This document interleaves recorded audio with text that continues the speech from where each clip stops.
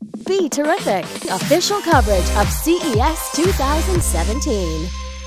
Welcome back to BeTerrific's continuing coverage of CES 2017. We are here on the floor at the Las Vegas Convention Center. It's day 4, and you know, there are so many booths, so many exhibitors. Sometimes things fall through the cracks, and sometimes that's because they're so small. We're here with Scott Stevenson of Extreme Fliers. We're looking at the micro drone. You know, this looks like it might be one of those you know, $20 toys that you find at the shelf at Target, but it is far from that. What do you got going on here? Well, this is the crowdfunding, world's most successfully crowdfunded campaign, micro drone. We in just over a year, we raised over $3.5 million on Indiegogo to fund our 3.0 with live streaming video, and since then, we've been working on improving it and innovating, and now we have a new development which we were extremely excited to unveil for the first time here at CES 2017, which I wanted to share with you. It's the world's smallest gimbal. Let me set this aside. So this is the standard model.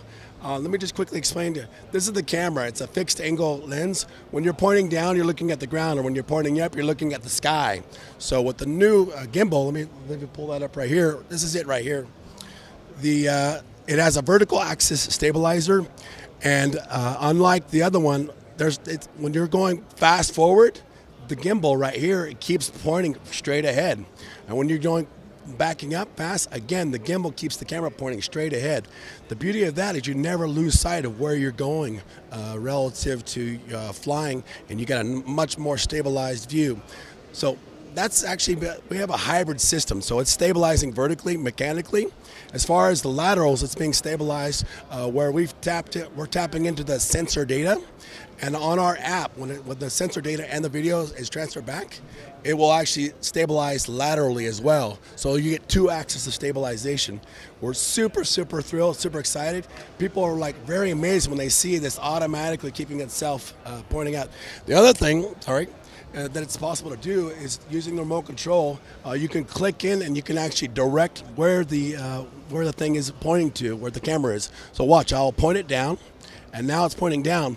And what's really remarkable is now it stays locked into that to stabilize it at that angle. So even if I start moving it side to side, it still stays locked in at that angle. And you can point it up and you can point it down. So previously with our standard model, you couldn't direct it other than you couldn't direct it up and down. Now you can with our. So that's amazing. I mean, we interviewed DJI the other day, and you know, they have this technology packed into much larger, much more expensive drones. I mean, what is this thing going to cost? So the final retail price has yet to be fully established.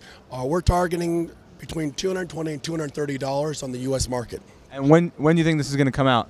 I've been informed it's between 2 and 3 months from today.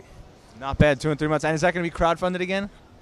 Well, actually, we used the funds from the crowdfunding campaign to develop that. That was actually part of the campaign. We have to be honest, took a little bit longer to develop the technology.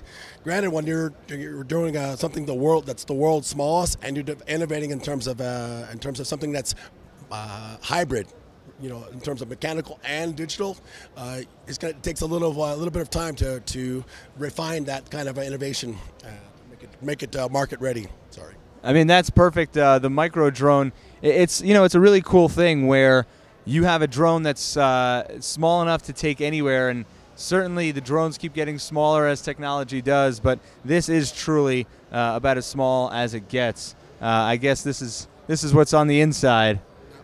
Now, how's our time? I've got one last thing I can quickly share with you.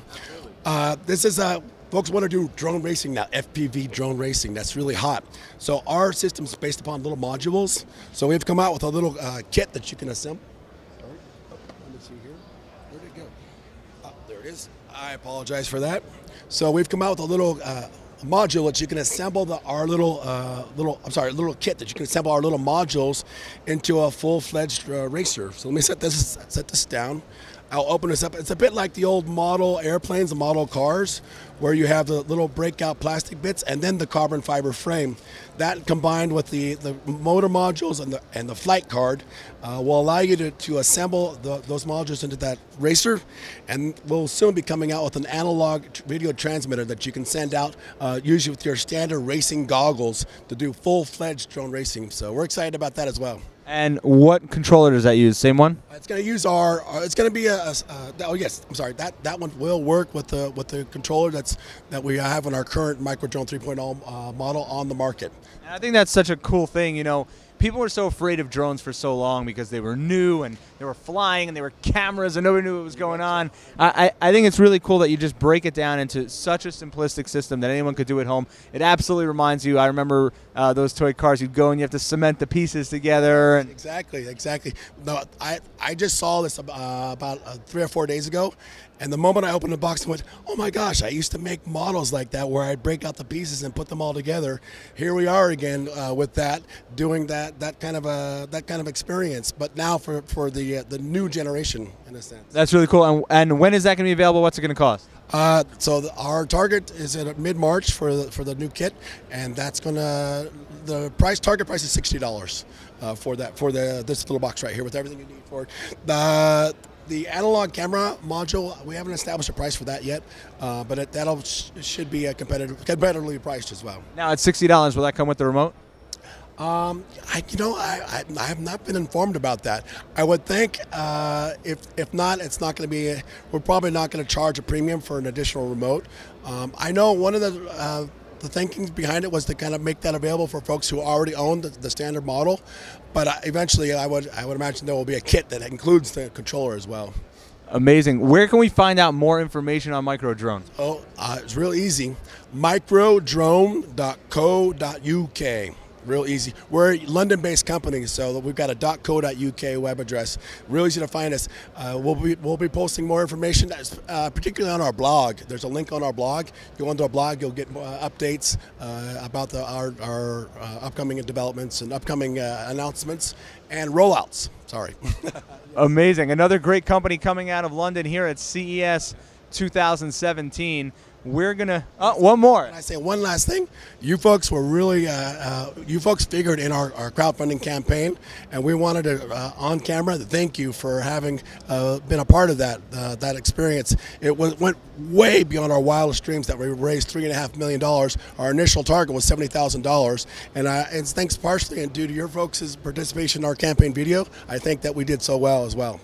Thank you very much. Of course, BeTerrific has been a part of Micro Drone. We met with them a while back, and $3.5 million is an incredible amount of money for any company to raise in any kind of crowdfunding campaign. We're very thankful for our backers. Also, we're very thankful for backers. We apologize for the delays. We're doing our best to roll things out, particularly with respect to the gimbal, to meet our obligations, not our obligations, but our commitments with that. Sorry. Yes. Absolutely, and we're going to go back upstairs to Michael. Michael standing by.